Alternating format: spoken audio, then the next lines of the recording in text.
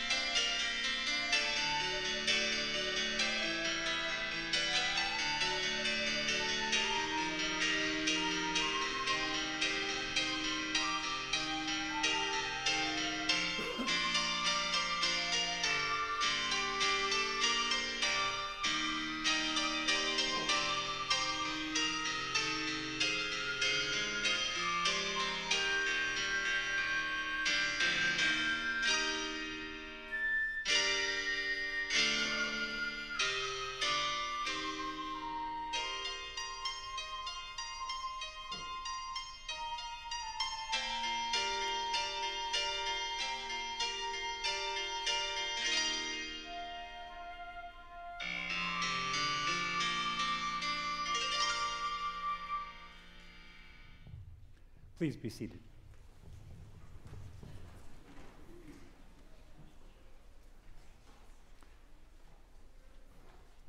We welcome you to our service this morning as we remember the life of Jean Pansch and recall the precious message of the gospel in which she had put her hope and in which she now lives.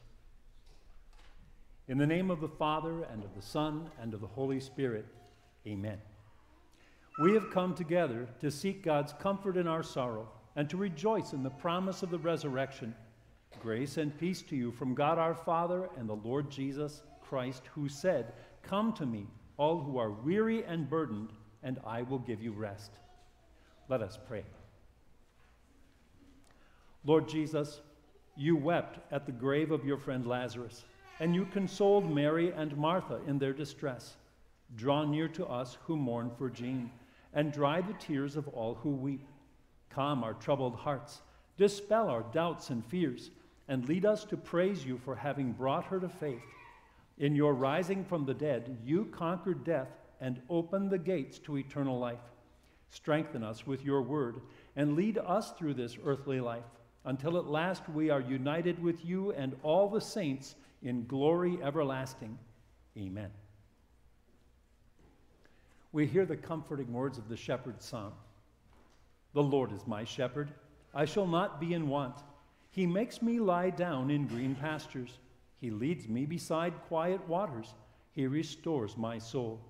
He guides me in paths of righteousness for his name's sake. Even though I walk through the valley of the shadow of death, I will fear no evil, for you are with me. Your rod and your staff, they comfort me. You prepare a table before me in the presence of my enemies. You anoint my head with oil. My cup overflows. Surely goodness and love will follow me all the days of my life, and I will dwell in the house of the Lord forever. Glory be to the Father, and to the Son, and to the Holy Spirit, as it was in the beginning, is now, and will be forever. Amen.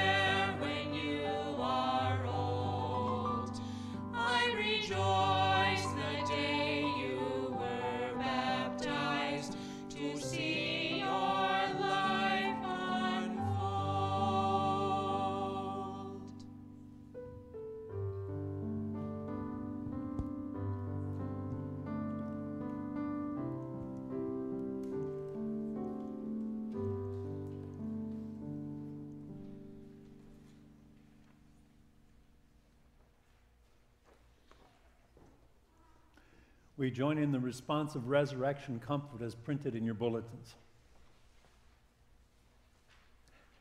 Praise be to the God and Father of our Lord Jesus Christ, who comforts us in all our troubles, so that we can comfort those in any trouble with the comfort we ourselves have received from God.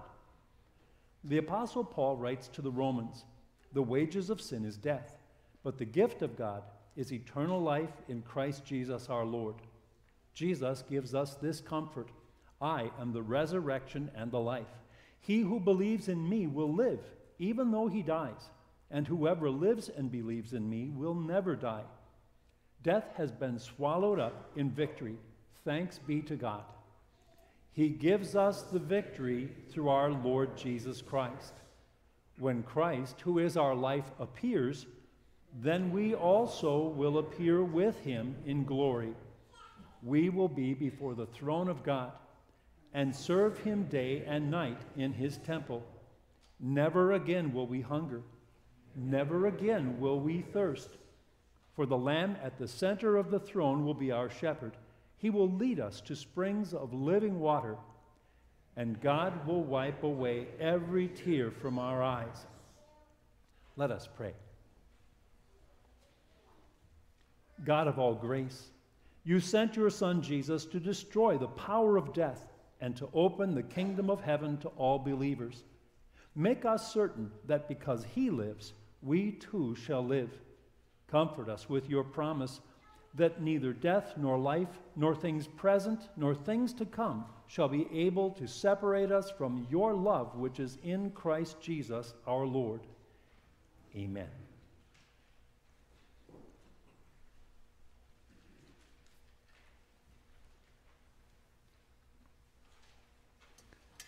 I invite you to follow along on your bulletin insert as we take in the portions of God's Word for this day. Our Old Testament reading is taken from the book of Job. We read chapter 19, verses 23 through 26, and in these words we find an assurance of the resurrection from the dead that was held by one of the believers in the earliest of times, and that truth stands for all time. Oh, how I wish that my words were written down. Oh, how I wish that they were inscribed in bronze, that they would be engraved in rock forever with an iron tool and letters filled with lead. As for me, I know that my Redeemer lives, and that at the end of time he will stand over the dust. Then, even after my skin has been destroyed, nevertheless, in my own flesh I will see God. This is the word. If you would turn to page 84 in the front of our hymnals, we will join in singing in unison our psalmody for this morning, Psalm number 46.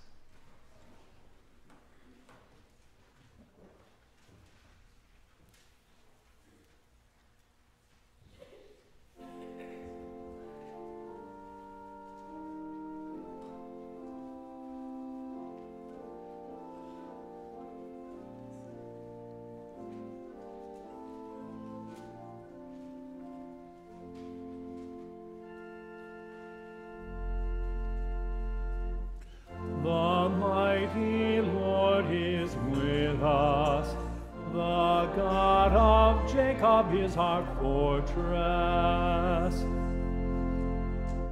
God is our refuge and strength, an ever-present help in trouble. Therefore we will not fear, though the earth give way, and the mountains fall into the heart of the sea.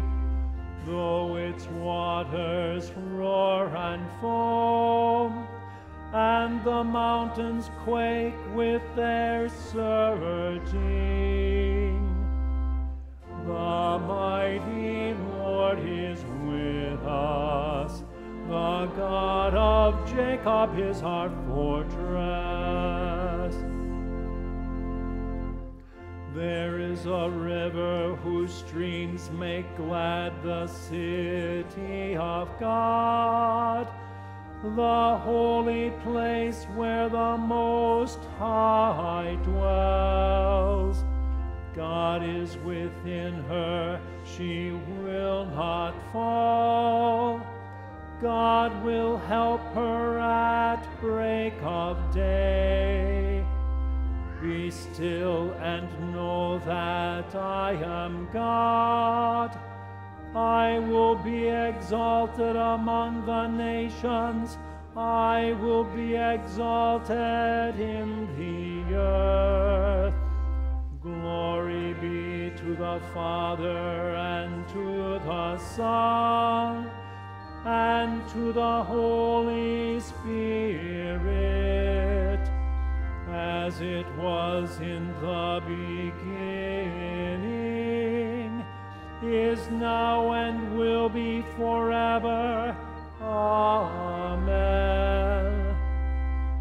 The mighty Lord is with us. The God of Jacob is our fortress.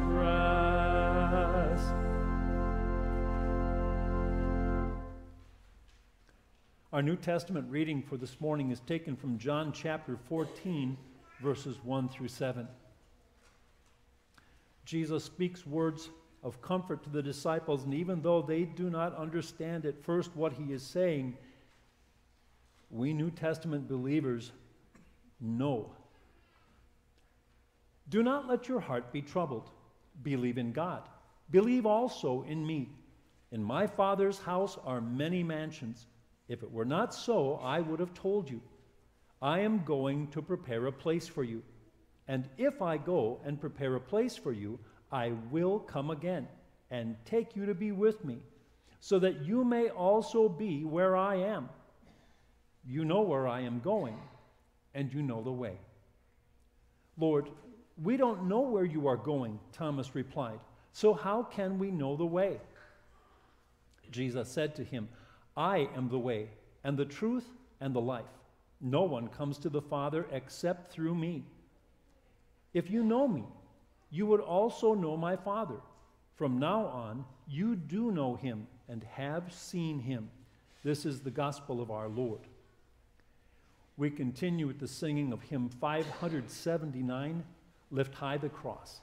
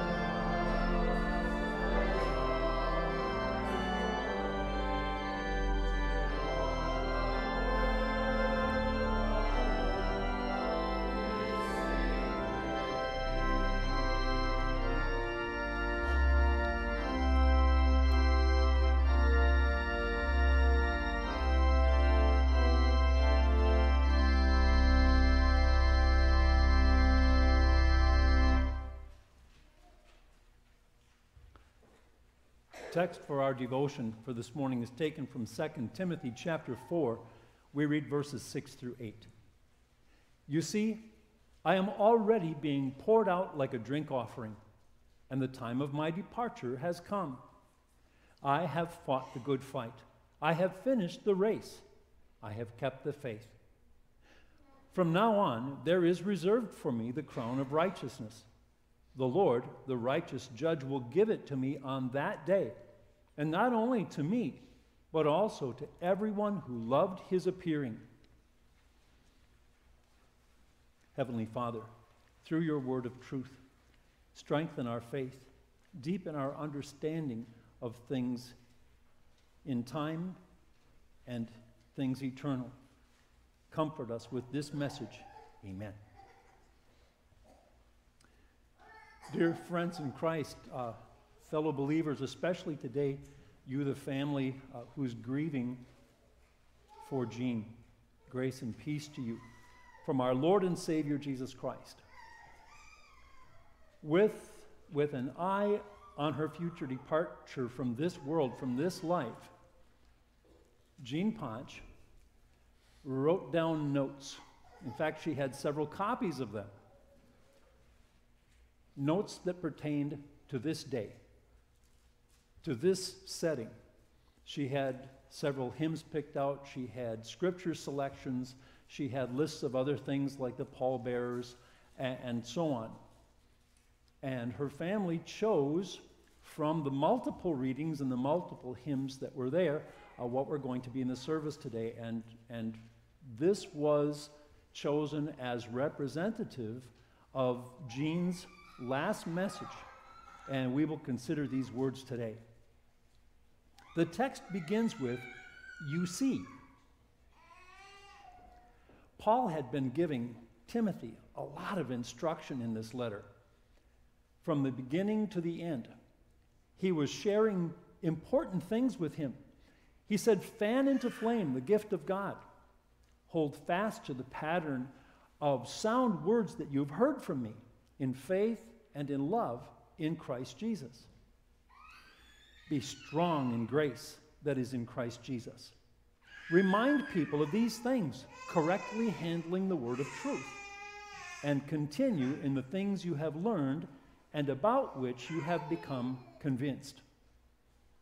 All of these things in general, and more specific things regarding Timothy as a pastor and a preacher, were given, and they were shared with a sense of urgency by the apostle.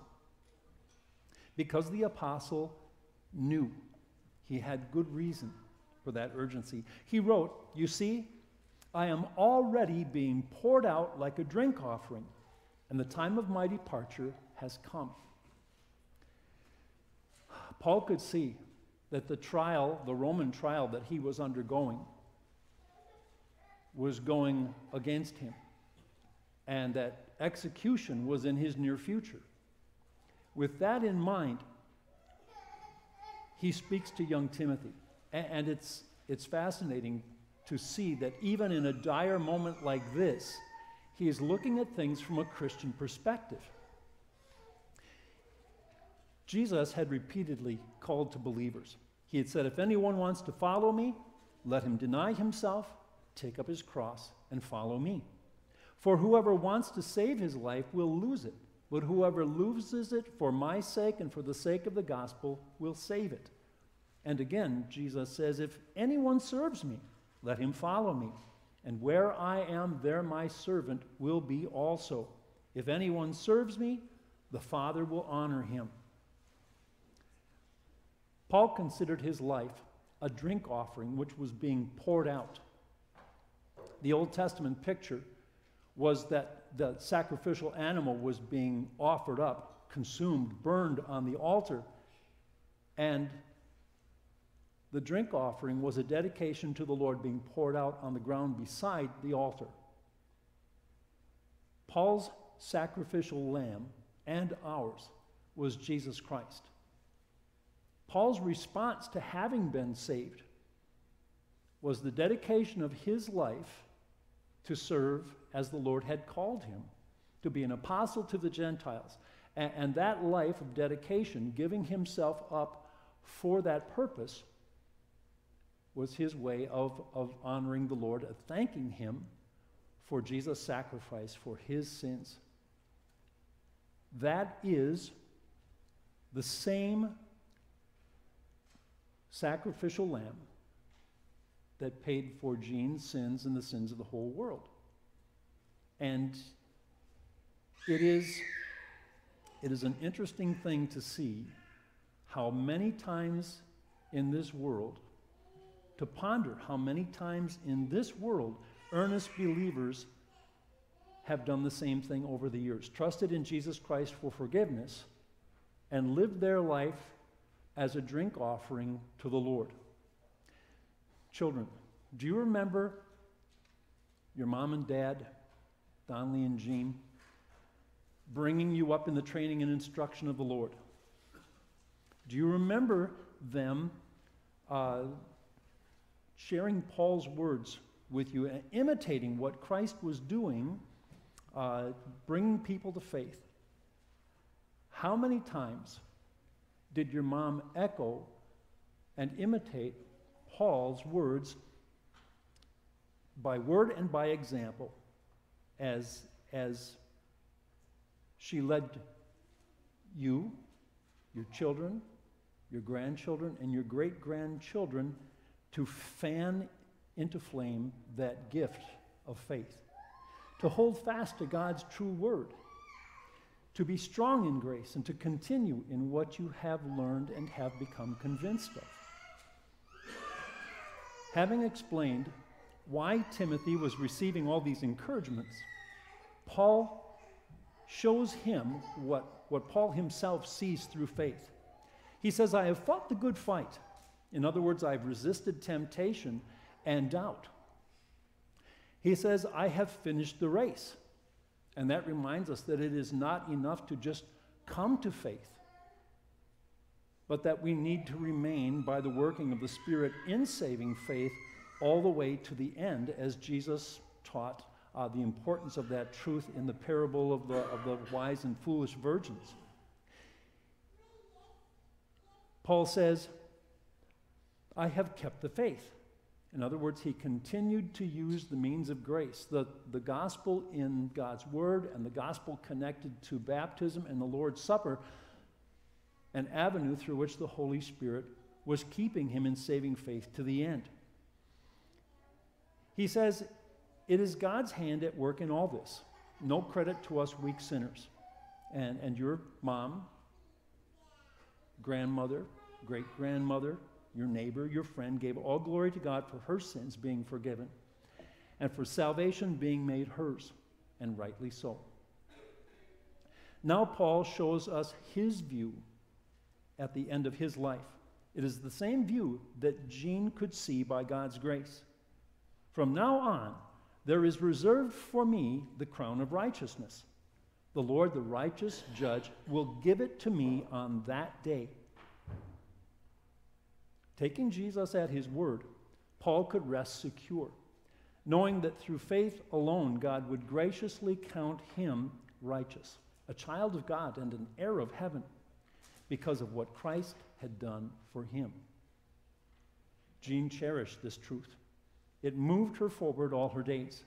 And I'm sure that as a loving mom, grandma, great-grandma, nothing would please her more than to share this view of God's grace and love with her family and friends. She would want everyone to enjoy the mercy she has received through Christ. So she echoes the final words of Paul in our text. The Lord, the righteous judge, will give it to me on that day.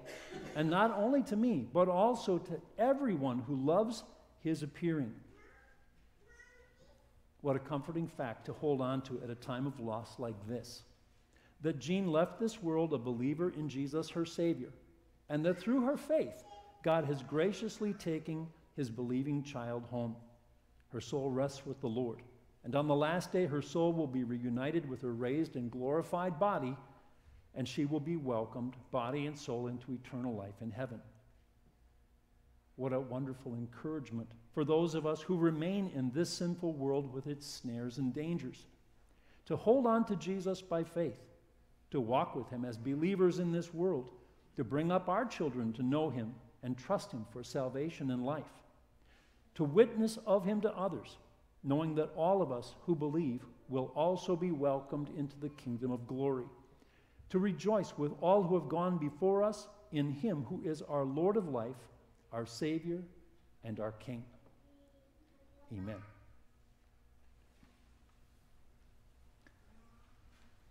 Having heard the message, we join in confessing our Christian faith using the words of the Apostles' Creed as found in your bulletin. I believe in God the Father Almighty, maker of heaven and earth. I believe in Jesus Christ, his only Son, our Lord, who was conceived by the Holy Spirit, born of the Virgin Mary, suffered under Pontius Pilate, was crucified, died, and was buried. He descended into hell. The third day he rose again from the dead. He ascended into heaven and is seated at the right hand of God the Father Almighty. From there he will come to judge the living and the dead. I believe in the Holy Spirit, the holy Christian church, the communion of saints, the forgiveness of sins, the resurrection of the body, and the life everlasting. Amen. We continue with the singing of hymn 158, I Am Content, My Jesus Lives Again.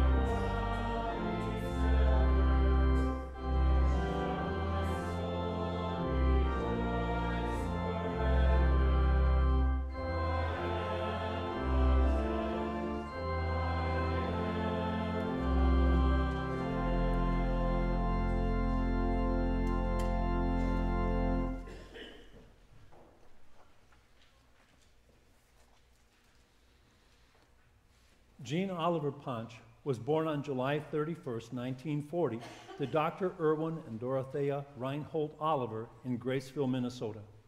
As a young child, Jean loved visiting Mrs. Lena Gudenboer and the neighborhood grandmas to play and snack on milk and cookies. Jean attended elementary school in Graceville and graduated high school in 1958 from St. Mary's Academy in Faribault, Minnesota. She continued her education in Missouri for 1 year and then a half year at the University of North Dakota in Grand Forks. During the summers, Jean enjoyed swimming and boating on Lake Tokwa and Big Stone Lake at the Oliver cabin. She met Donley Pansch as he drove past their dock in his boat, and the rest is history. Jean and Donley were married on March 26, 1960 at the United Congregational Church in Graceville. Jean and Donley were blessed with 4 children, Clark, Laura, Julie, and Carl, and raised them on their farm south of Johnson, Minnesota. Jean was active at Mount Olive Lutheran Church. She participated in the Ladies' Aid, Lutheran Women's Missionary Society, and as a Sunday school teacher. She also participated in the Hospital Auxiliary, Big Stone County Historical Society, Homemakers Club, Bloodmobile coordinator, and after moving into Graceville, she became a hospice volunteer for Rice Hospice. Jean's hobbies included playing whist at neighborhood card parties, cooking and baking, embroidery, flower gardening, reading books and magazines, and enjoyed coffee with her friends. Sunday afternoon drives often included visiting with friends or relatives. She dearly loved her grandchildren and great-grandchildren and cherished their visits. One memory stands out. A very young Amanda asked Grandpa where all his hair went. Grandpa told her that Grandma pulled it all out, which Grandma vehemently denied. Jean also enjoyed cooking Sunday dinners, at which Carl always snitched the maraschino cherries in the salad and the chicken heart. Jean is survived by her children, Clark Pansch of Golden Valley, Minnesota, Laura and Gregory Athey of Clinton, Minnesota, Julie and Leonard Epley of Morton Grove, Illinois, and Carl Pansch of Graceville, Minnesota. 8 grandchildren, recently deceased Amanda Athey and her significant other Paul Guderian, Nicole and Benjamin Jones, Amber and Craig Doshatis, Jennifer and Ted Curry, Carolina and Joel Duth, Ethan Epley, Matea and Daniel Koch, Renata Keenan and Keenan Epley Robinson, 9 great-grandchildren, Zoe Jones, Zaire Jones, Maria Deshatis, Marley Deshatis, Mina Deshatis, Oliver Curry, Esther Duth, Eliana Koch, and Luann Koch, and siblings, Gail and James Lefebvre, Robert Oliver and John Oliver, brothers-in-law and sisters-in-law, Roger Pansch, Carolyn Pansch, David and Ruth Pansch, Harlan and Carol Pansch, Burton Pansch, and Bertie and Myron Dewan, and numerous nieces and nephews. Jean was preceded in death by her husband Donley, parents Irwin and Dorothea Oliver, parents-in-law Henry and Florence Pansch, great-grandson Lamar Athey Vinson, brothers-in-law and sisters-in-law Marcia Oliver, Joanne Oliver, Ronald Pansch, Barbara Pansch, Sharon Pansch, and Rita Pansch. Blessed be her memory. We continue with prayer.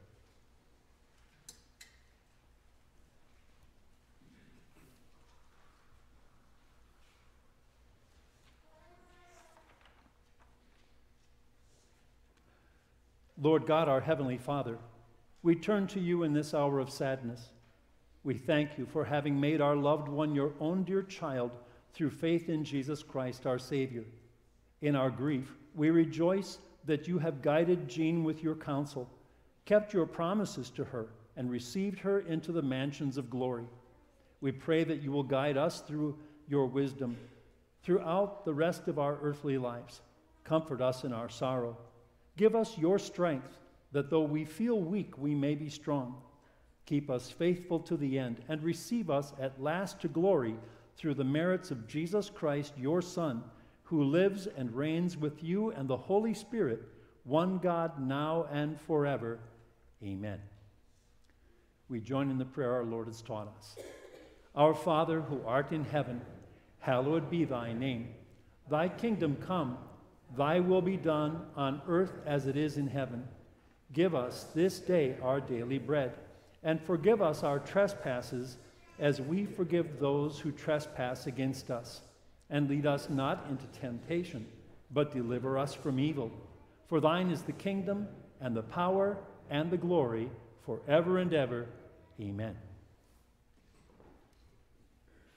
The Lord bless you and keep you. The Lord make his face shine on you and be gracious to you. The Lord look on you with favor and give you peace. Amen. We join in singing our closing hymn, hymn 327, God be with you till we meet again.